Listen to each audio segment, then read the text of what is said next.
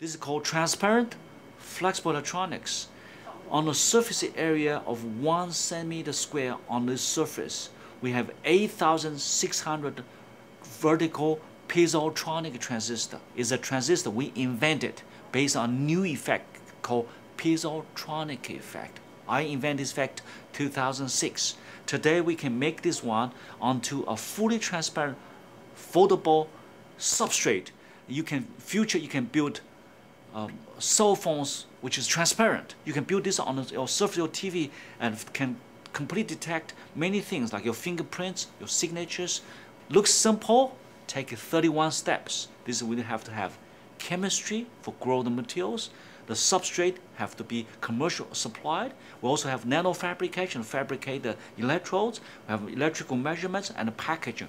31 steps. Looks simple, but this involve all kind of materials, chemistry, physics, electrical engineering, many things. This is materials. This is going to be the future of many things in our real life in the next 5, 10 years.